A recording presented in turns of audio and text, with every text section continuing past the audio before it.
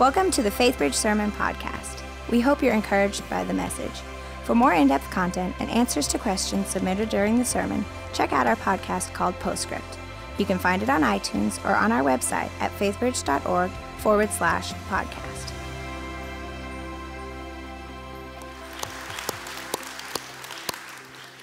Well, good morning. How we doing?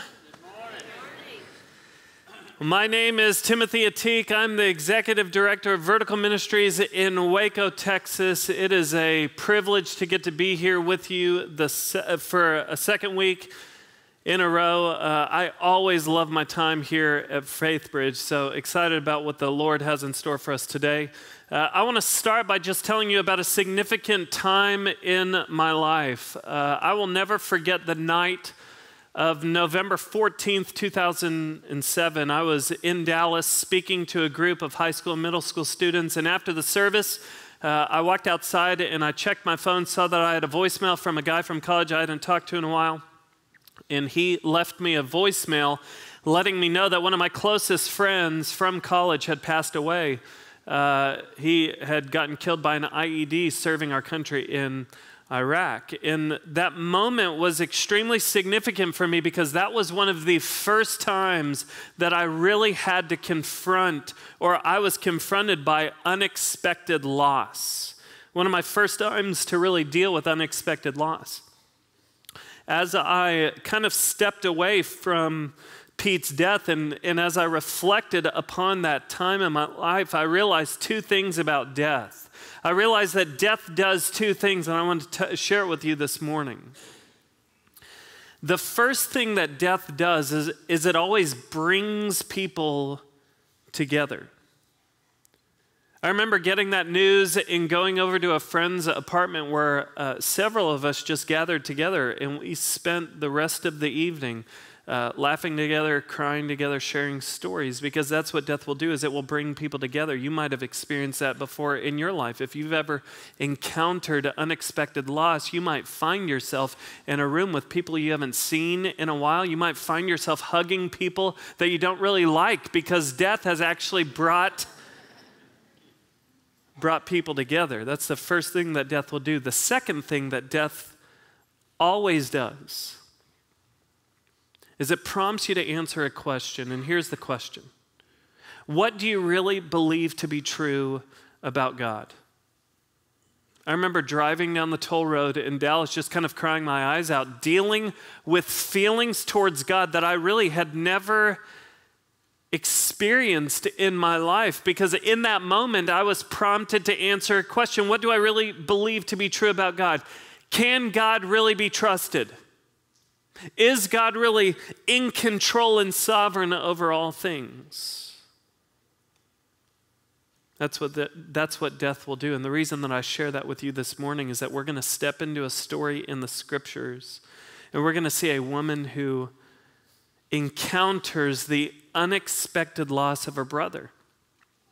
And we're going to see death do its two things. I want you to know this story that we're going to look at today, it is going to have everything to do with every single one of us in this room. So if you have a Bible, I want you to turn with me this morning to John chapter 11. John chapter 11.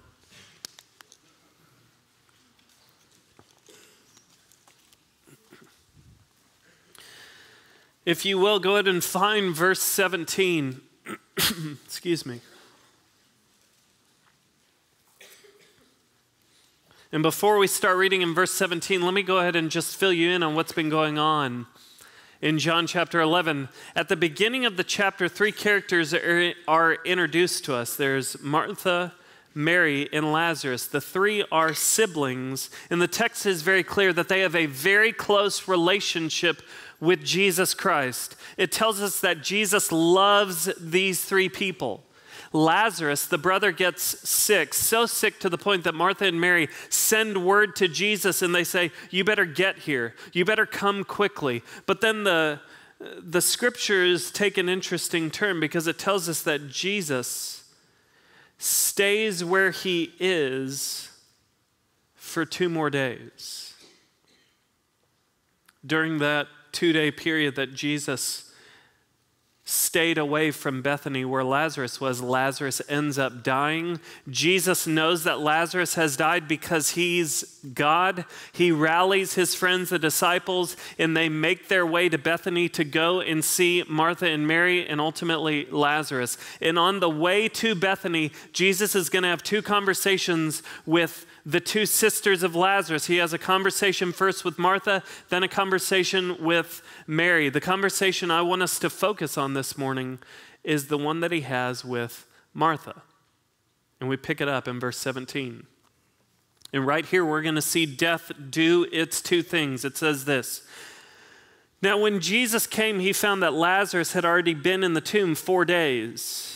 Bethany was near Jerusalem, about 2 miles off, and many of the Jews had come to Martha and Mary to console them concerning their brother." That's the first thing death does, is it brings people together. "So when Martha heard that Jesus was coming, she went and met him, but Mary remained seated in the house. Martha said to Jesus, 'Lord, if you had been here, my brother would not have died. But even now I know that whatever you ask from God, God will give you.' Jesus said to her, 'Your brother will rise again.' Martha said to him, 'I know he will rise again in the resurrection on the last day.' Jesus said to her, 'I am the resurrection and the life. Whoever believes in me, though he die, yet shall he live. And everyone who lives and believes in me shall never die.' And then a question is asked: 'Do you believe this?' Martha said to him, 'Yes, Lord, I believe that you are the Christ, the Son of God, who is coming into the world.'" This moment in Martha's life where her life collides with the unexpected loss of her brother, and in this sobering moment, she comes face to face with God in the flesh, Jesus Christ. And Jesus Christ makes a phenomenal statement about himself. And after he makes this statement, he looks at Martha and he says, "Do you believe this?" See, that's the second thing that death does, is it always prompts you to answer a question. What do you really believe to be true about God? Jesus declares, "I am the resurrection and the life." We said last week that 7 different times in the book of John, Jesus makes these definitive statements about himself, and every statement begins with the 2 words, "I am." They're known as the 7 I am statements. Jesus declares here, "I'm the resurrection and the life." I really want you to get your mind and heart around what Jesus is saying in this statement. The good news for us is that Jesus actually unpacks his statement for us in the next 2 verses. Let's just look real quick. What does Jesus mean? He declares in verse 25, "I'm the resurrection and the life." Then he explains it. Here's what it means: "Whoever believes in me, though he die, yet shall he live." What's Jesus mean? He means this: I am the one and only way to experience eternal life in heaven with God after you die. That's what he's saying. He is spelling it out. He doesn't say, "I am a good source of resurrection and life. I am one of many ways for resurrection and life." He says, "I am the resurrection and the life." If you want to experience eternal life in heaven with God after you die, it is going to have absolutely everything to do with believing in Jesus Christ. He goes on. He unpacks the statement, being the resurrection and the life, even more. He says, first, "Whoever believes in me, though he die, yet shall he live." And then, "Everyone who lives and believes in me shall never die." I love this statement because here's what Jesus is saying. He's saying eternal life isn't something that begins the day you die. Eternal life is something that begins the day you believe. You can actually begin to taste what life will be like in heaven now. Because Jesus Christ, when he enters your life, he can actually give you a new life that begins now and lasts for all of eternity. And when you die physically, that new spiritual life doesn't end, it just gets better. That's his point. Put those two things together. When Jesus declares, I am the resurrection and the life, here's what he's saying. He's saying, I am the one and only one who can raise you to a new life that begins now and lasts for all of eternity in heaven with God. And then he looks at Martha and he asks her one of the most important questions she'll ever have to answer in her life. Do you believe this? Very significant question for Martha, very significant question for us here today. Because this question, do you believe this? Do you believe that Jesus is the resurrection and the life? This isn't just a question for Martha. This is a question for every single person in this room. You can either answer it today or you can wait till you experience unexpected loss in your life, but you will come to these moments where you are prompted to answer a question. What do you really believe to be true about God? Jesus declares, I'm the resurrection and the life. Do you believe this? Maybe you already feel like you know the answer to that question, and if that's you, great. But before you answer it, I want you to hold off on answering the question right now until you see how the story plays out.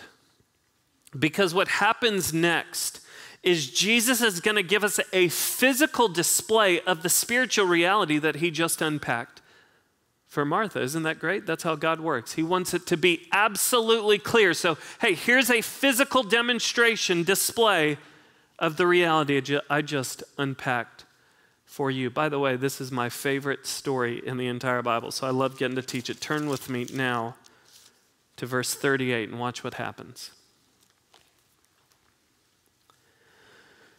Then Jesus, deeply moved again, came to the tomb. It was a cave, and a stone lay against it. Jesus said, "Take away the stone."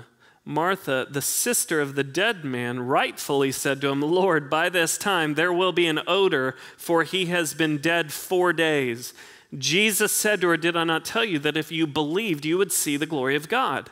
So they took away the stone. Jesus lifted up his eyes and said, "Father, I thank you that you have heard me. I knew that you always hear me, but I said this on account of the people standing around, that they may believe that you sent me." When he had said these things, he cried out with a loud voice, "Lazarus, come out." The man who had died came out, his hands and feet bound with linen strips and his face wrapped with a cloth. Jesus said to them, "Unbind him and let him go."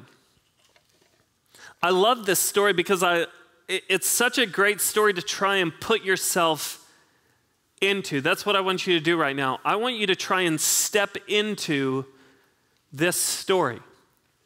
Imagine you and a group of people followed Jesus out to the tomb where Lazarus is buried. So here we are amidst a big group of people just staring at a rock because he's not buried in the ground. He is buried in a tomb and a stone has been rolled in front of it. So we are standing there. There is awkward silence and no one is doing anything.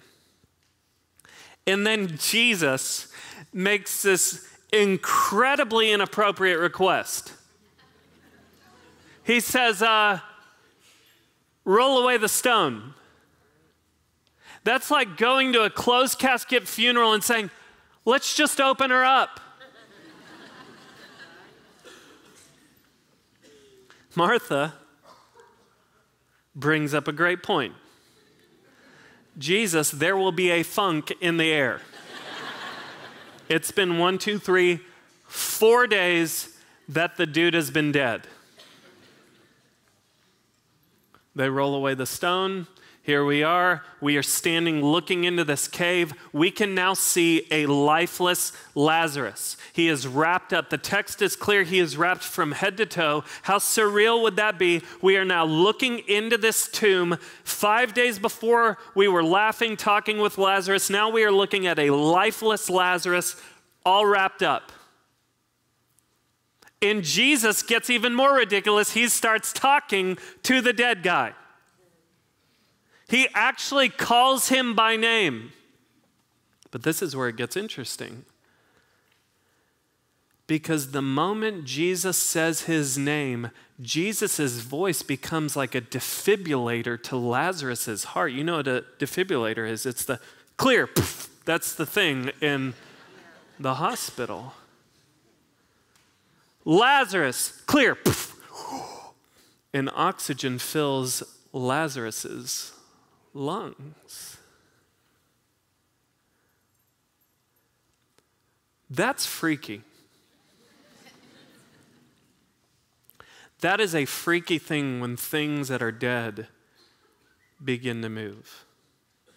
It is. I'm just stating the obvious. A while back, I went into my backyard and there was a possum laying on the ground. And I want to apologize in advance for relating this to Jesus and the Bible. All right, I'm just gonna. This is so unnecessary. But anyway, I go in my backyard and there was this possum playing possum in my backyard. And the guy looks like it's game over. All right, he looks like he's done. I want to make sure that he's done, because if he is, I'm going to relocate him to his final destination, which is my trash can. And so I get up really close to him because I just want to make sure that he's not alive anymore. So I get up close and I'm looking at his side to see if I see that. Nothing. Nothing. I mean, like, I have a staring contest with this guy who's not alive for a long time. Just like, are you sure? Okay, because I know you guys kind of do that thing. All right. It's over. So I turn to go get my supplies, which is a broom and a dustpan. And I turn around, and the guy is just scampering along my fence. Possums are normally harmless, but when I saw that, I did this. And I assumed a fighting position. Because if he just did that, no telling what he's going to do next. No telling. It is weird when things that are dead begin to move. I guarantee you that day, there were full-grown men who jumped back. Lazarus, hey, stepping behind their friend like, hey, go give him fives. Tell him what's up.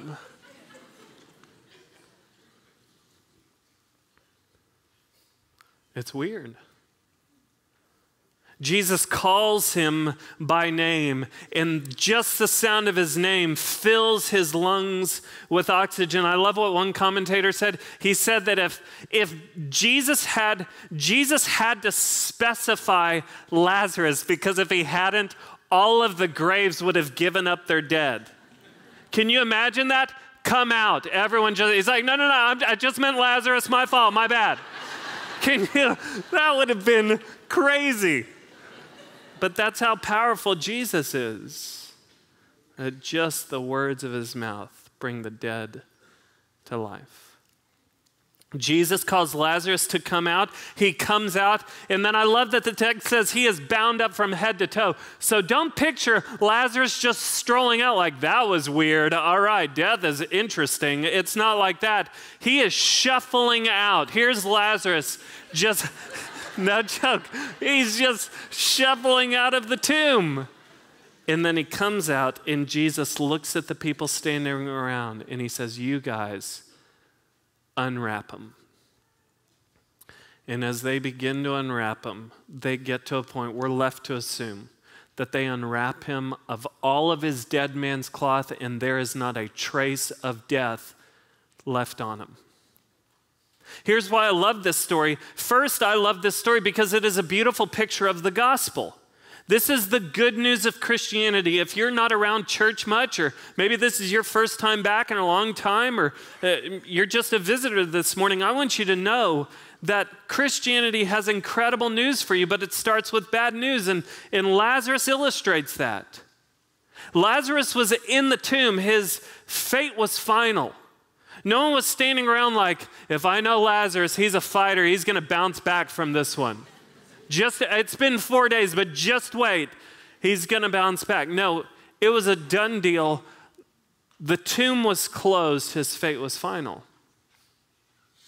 The scripture is really clear that our fate is final without a relationship with Jesus Christ.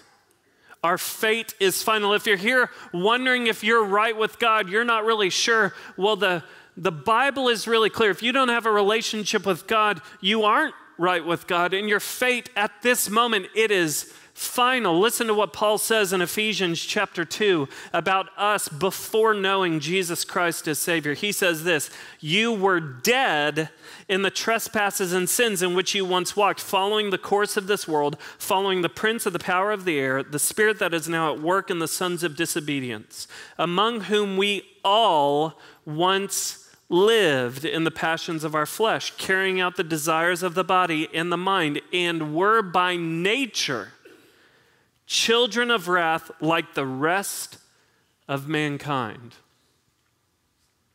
Before Jesus Christ, Paul is clear, you're not spiritually bad.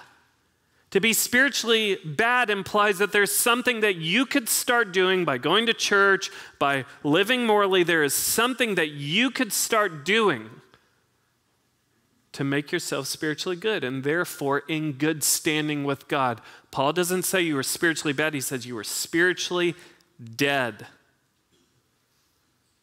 There's absolutely nothing that you can do in your own power to make yourself right with God. He says you were by nature.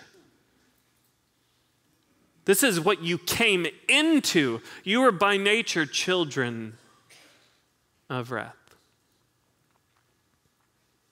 But the bad news transitions to good news.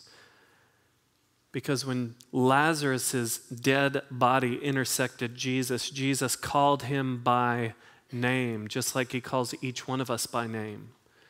He calls us by name because he knows our names. It doesn't matter who you are or where you've been, Jesus knows you more than you know you. He knows your name. He calls you by name. And when you sense that God is calling you by name and you respond in faith, meaning you come to this moment where you say, "Jesus, I understand that you died on the cross for the sins of the world, but I need that to be personal for me. You didn't just die for their sins, you died for my sins. When you were on the cross, I was on your mind. All of my sin was actually taken by you, and you paid the penalty for my sin.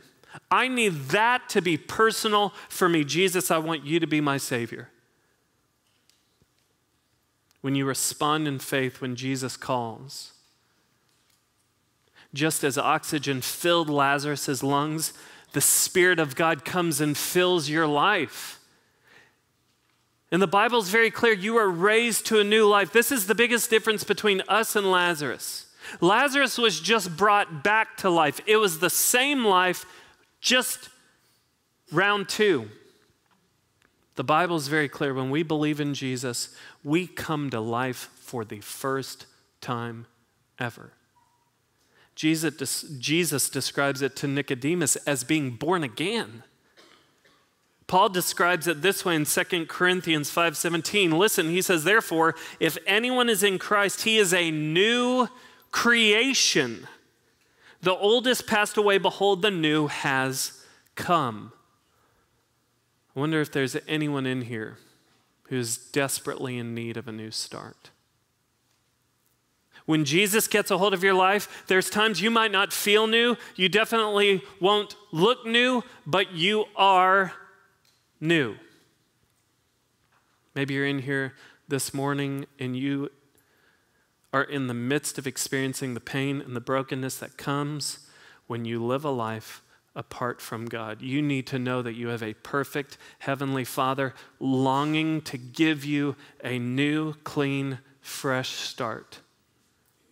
If you'll simply respond in faith to what His Son, Jesus Christ, has done for you. Lazarus comes to life. Jesus calls him out. He comes out of the tomb. And as I said before, Jesus looks at the people standing around. He says, "You guys unwrap him." And they begin to unwrap him to the point where there's not a trace of death left in his life. Second reason I love this story, first reason I love it is because it's a beautiful picture of the gospel. The second reason I love it is that it really is just a physical demonstration of the spiritual reality that he unpacked for Martha. Remember what Jesus said. He said, I am the resurrection and the life. Whoever believes in me, though he die, yet shall he live. I don't know what you think life will be like after you die. I don't know what you think heaven will be like. I don't know what you think your body will be like. I don't know if you think you'll just be kind of like the angels kind of floating around in this kind of mystical experience. Paul is very clear in 1 Corinthians 15 that this physical body that is one day buried will one day be resurrected and perfected. And just as Lazarus' body was unwrapped of any trace of death, a day is coming where every single one of our lives, if we're a believer in Jesus Christ, it will be unwrapped completely of any trace of sin and death. Do you realize what that means? It means if you know Jesus in a personal way, a day is coming where there will be not a trace of sin in your life. No more struggle with sin. After you die, no more dealing with temptation, no more guilt and shame from failure. But it also means this. It means cancer might put a believer in the ground, but it can't keep them there. It means a disability might keep a believer from walking or seeing or hearing this side of eternity, but it cannot keep a believer from running and singing and beholding for all of eternity. Why? Because a day is coming where this physical body will be resurrected and perfected. The perishable will put on the imperishable. The mortal will put on immortality. And the saying will be true. Death, where is your victory? Death, where is your sting? Because when you know Jesus Christ, the resurrection and the life, though you die, yet shall you live. And your life will be unwrapped of any trace of sin and death. But remember what else Jesus said. He said, whoever believes in me, though he die, yet shall he live. And everyone who lives and believes in me shall never die. Lazarus comes out of the tomb. The people begin to unwrap him. And watch this. As the people unwrap him, he looks more and more alive and less dead. See, the beauty of Jesus being the resurrection and the life is that eternal life doesn't begin when you die, it begins when you believe. Here's what that means. You don't have to wait till the day you die, the moment that you die, to begin experiencing an unwrapped life. Jesus is saying the unwrapping process can actually begin today. In fact, that's the normal Christian life. If you want to know what it looks like on a day-to-day basis to be a Christian, here's what it is. It means today you're a little bit more unwrapped than you were yesterday. Today you look a little bit more and more alive and a little less dead. That's what the Christian life is. It is a lifelong process of being unwrapped. It's a lifelong process of looking more and more alive and less dead. Now, here's what I want you to think about. What if Lazarus shuffled out of the tomb and he just kept shuffling? Like he never stopped to get unwrapped. Imagine that. What if Lazarus just went through life and never got unwrapped? He would go from being the miracle to the weird guy. Imagine Lazarus just shuffling down the frozen food aisle at HEB. It's like, there's a dead guy, Lazarus. That guy's weird. Imagine how much life Lazarus would have missed out on. I want to give you a physical display of this. Mike, where are you? Mike, come on up here. Mike, if you're around. Janice, if you'll bring that up. Come on down here. Let's hear from Mike DiStefano, please.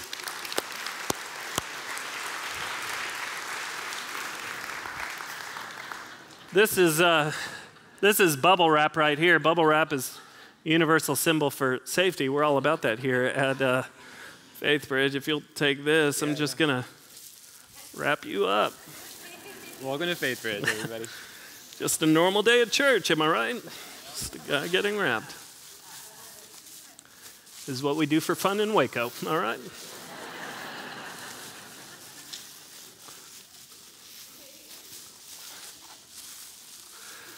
Blood's going to the head. How you doing? You want me to start spinning? Yeah, why don't you spin? Help a brother out. All right. Always get someone to do the work for you if you can. That's my motto. All right, that's good, Mike. All right, here we go. All right. Yeah, you look great. I want you to think about this. What if this was Mike's life? That's ridiculous, right? I mean, that's ridiculous. But just imagine, go with me for a second. What if this was Mike's life? Just imagine going to lunch with Mike. Like Mike's just the creepy weird guy standing by the table, and you're just having to put food in his mouth as you guys talk. How's ministry going? All right? Imagine Mike on his wedding day. It's like, you may kiss your bride, and his bride's like, I'm good.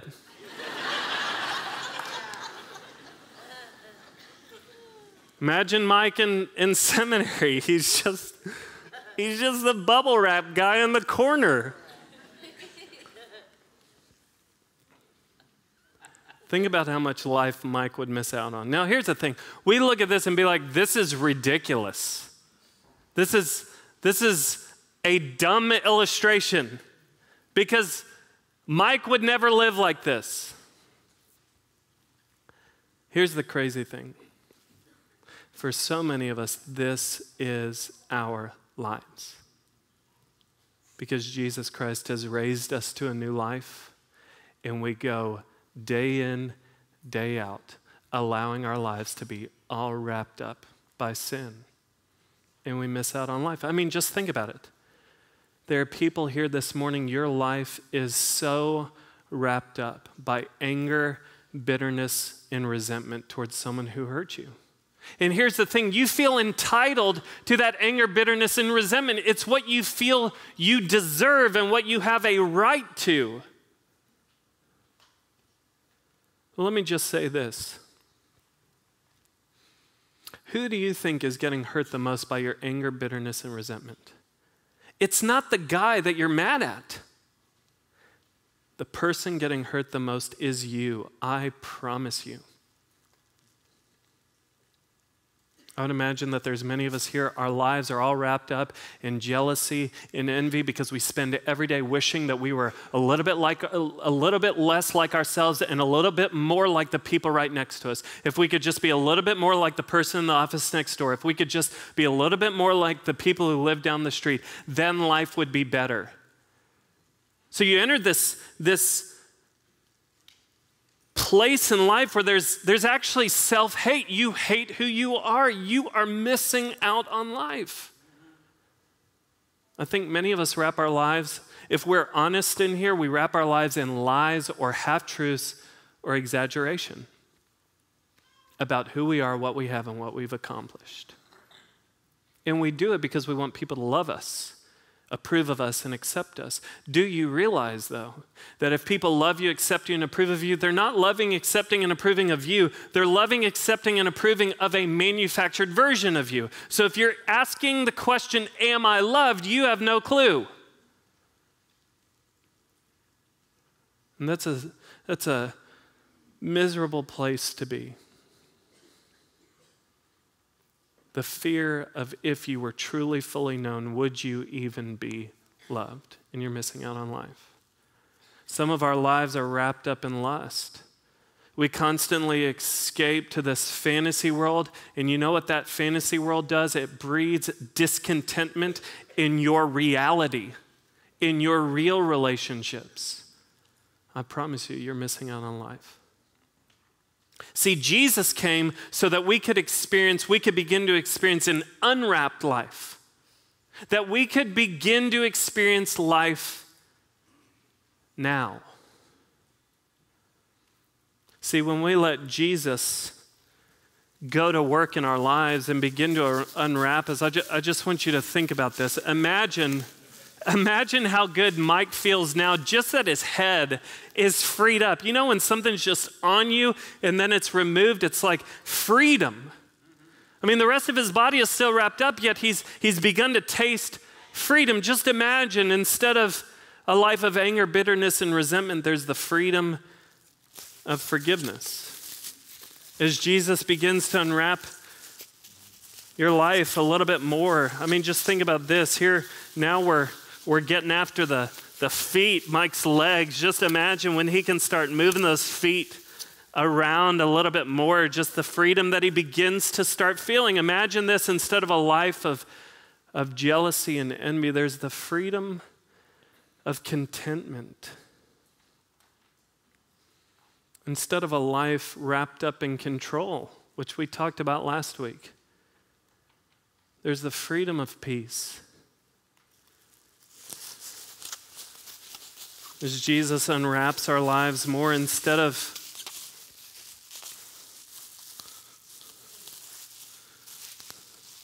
just think, okay, yeah, that's good. You just feel free, you want to stretch, do a jumping jack or two just because you can now.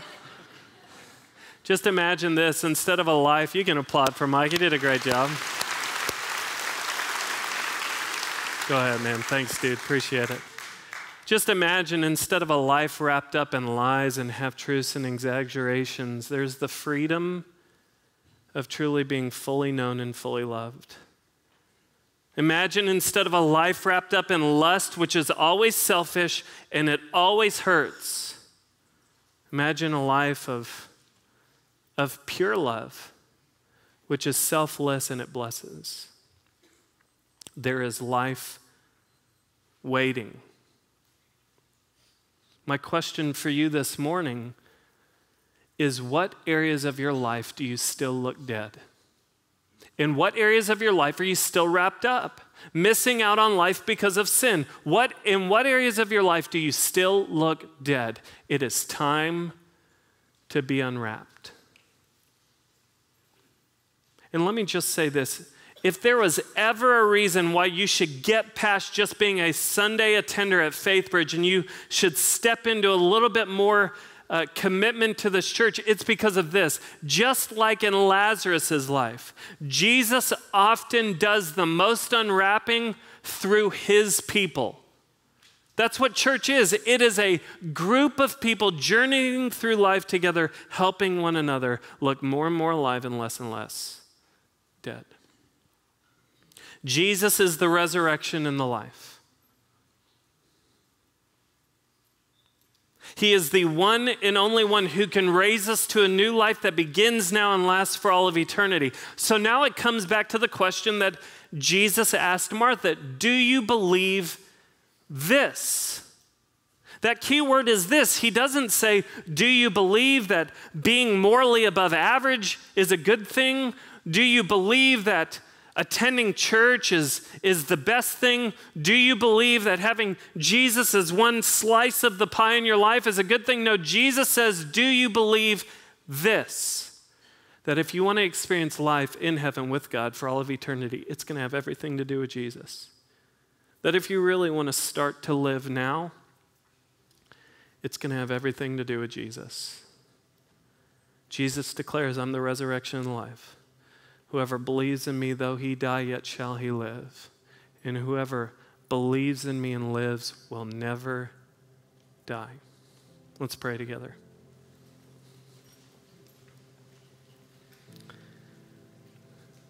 Lord Jesus, we praise you for who you are and for what you've done, that you have come to give us life that begins now and lasts for all of eternity.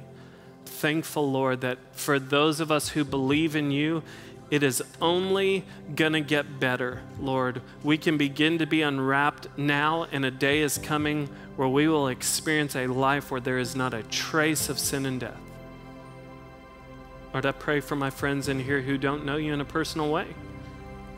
I pray that today they might come to know you and answer the question, yes, I believe this.